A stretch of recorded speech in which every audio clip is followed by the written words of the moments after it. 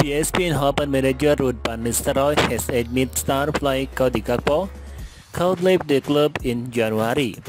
Speaking to Football International, the former Manchester United player has seemingly resigned to the fact that the 22-year-old will leave the Dutch outfit and probably during the winter transfer window to join Liverpool.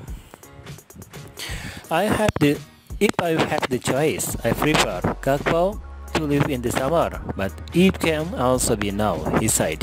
You just know there comes a times when you cannot say no. According to 90 Minutes, Van Nistelrooy, former club, the Red Devils are leading the race to score the attacker service.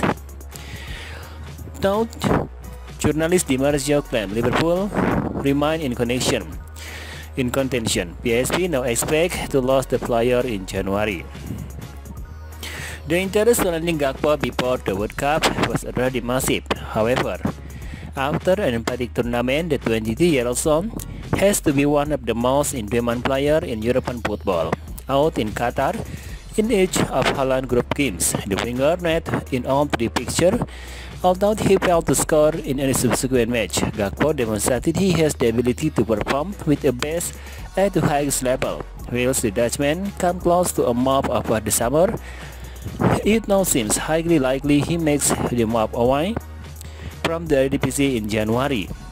Hailed as incredible by commentator Matteo Bonetti, it is easy to see why teams from all across Europe are interested in signing the attacking star.